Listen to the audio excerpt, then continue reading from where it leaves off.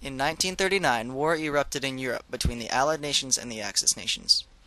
The major Allied countries were China, France, England, the Soviet Union, and Poland. They were joined by the United States in 1942 after the bombing of Pearl Harbor. The major Axis countries were Italy, Germany, and Japan. The majority of the battles were happening in the Pacific between China and Japan, as well as in Europe with France, England, the Soviet Union, and Poland fighting Germany and Italy. There was also major fighting in northern Africa between the colonies of the European powers. At the beginning of the war, the Western Front in Europe was being devastated by Germany's armored battalions of panzer tanks. Within the first year, France fell to the German army and was under the control of the German government. The Eastern Front was established in Europe in 1941 when Germany invaded the Soviet Union, violating their Treaty of Non-Aggression. With the creation of the Eastern Front, troops were taken away from the Western Front to fight against the Soviet Union. The Western Front was now between England and Germany. To help England stave off the Nazi invasion, the United States enacted two economic plans to help Great Britain. The policies were cash and carry, and its eventual replacement, the Lend-Lease Act. Both of these policies allowed the United States to support the Allied cause without actually entering the war. These policies went all the way until 1942, when the Japanese bombed the naval base at Pearl Harbor in retaliation for an economic embargo that the U.S. placed on the island nation. After the attack by Japanese kamikaze bombers, the United States entered the war against Japan.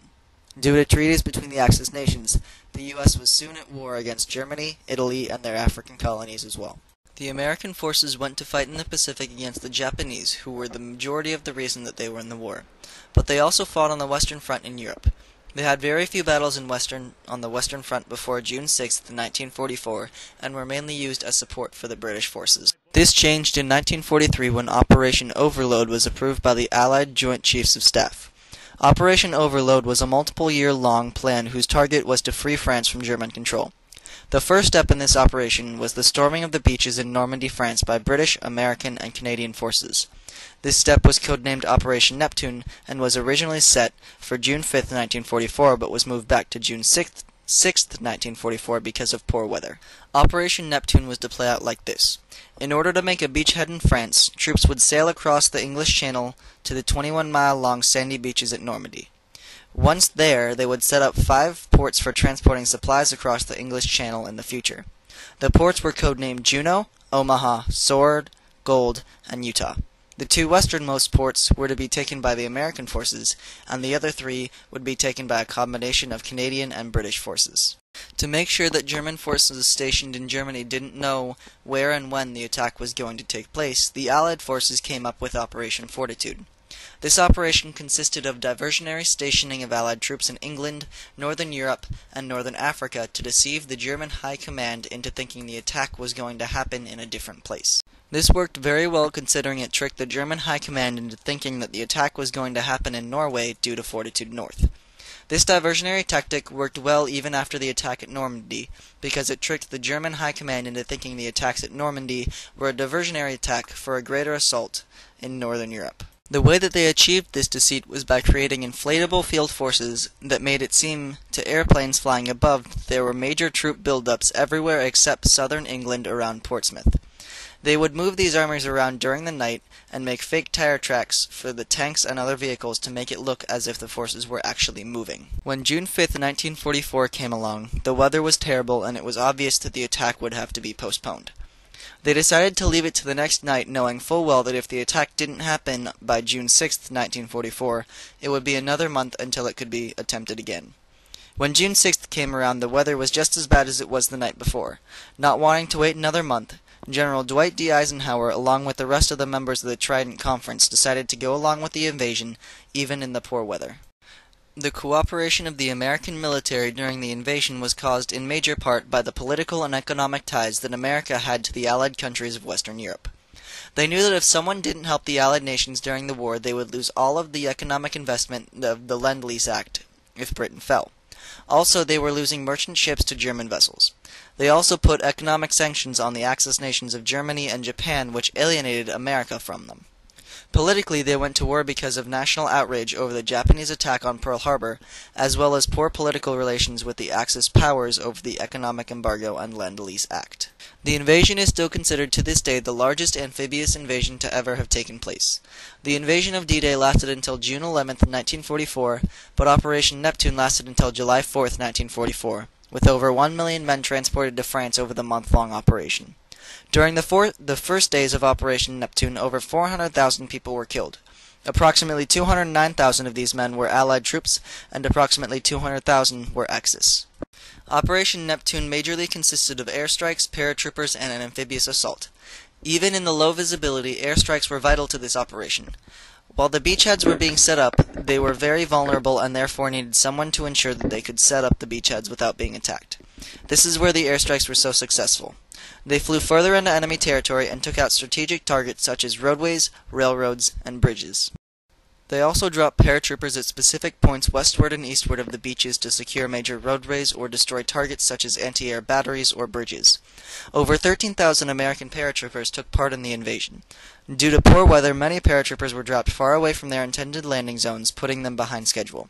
Many paratroopers were killed when dropping because of faulty parachutes or flooded marshes in which they were dropped. The majority of the paratroopers were dropped between the morning hours of 12:15 a.m. and 2:30 a.m.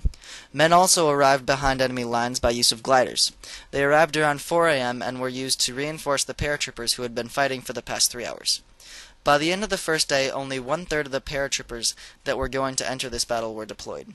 Their first job was successful because they destroyed major military targets as well as caused mass confusion for the German army due to the widespread dispersal of the American and British paratroopers. Once the paratroopers, gliders, and planes had destroyed major targets and drastically slowed the ability of the German army to react, the amphibious assault began. It consisted of a large force of British, Canadian, and American forces being transported from Allied battleships to the Normandy beaches by armed troop transport. The American military focused on Utah and Omaha beaches. The American forces first arrived at Utah at 6:30 a.m. but arrived 2,000 yards south of their intended landing zone due to the strong currents, which was part of the poor weather that caused them to postpone the operation on the 5th. Instead of travel the 2,000 yards to their intended starting point, the commanding officer on the scene, Theodore Roosevelt Jr., ordered that they start the assault right there. He then radioed back and ordered more rerouting of troops coming in behind them. The initial wave of men were followed by tanks and engineers. By 9 a.m. the same morning, the men exited the beach and started to head forward, attempting to clear the area of German soldiers. They fought for the rest of the day with the German 919th Grenadier Regiment. By noontime, they were able to disable the major strong point, which was 1,300 yards south of their original position. At the day's end, the soldiers of Utah Beach were unable to complete their tasks, mainly because they arrived too far south of the beach, though they did get 21,000 men into France with only 197 casualties. Further east was Omaha Beach, which was the most heavily defended beach of all. It was assigned to the 1st and 29th Infantry Divisions and faced the entire 352nd German Division rather than the expected single regiment. The violent seas caused the landing boats to veer off their intended position. As a result, the bombers waited longer to attack the beaches for fear of hitting American soldiers. This meant that when the men arrived on the beach, many of the beach obstacles were still undamaged.